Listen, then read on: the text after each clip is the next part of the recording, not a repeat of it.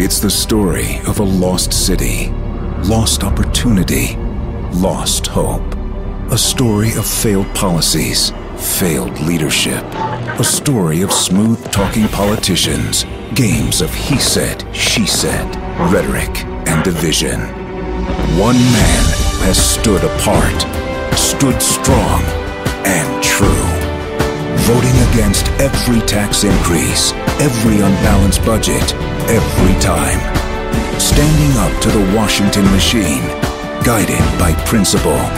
Ron Paul, the one who will stop the spending, save the dollar, create jobs, bring peace. The one who will restore liberty.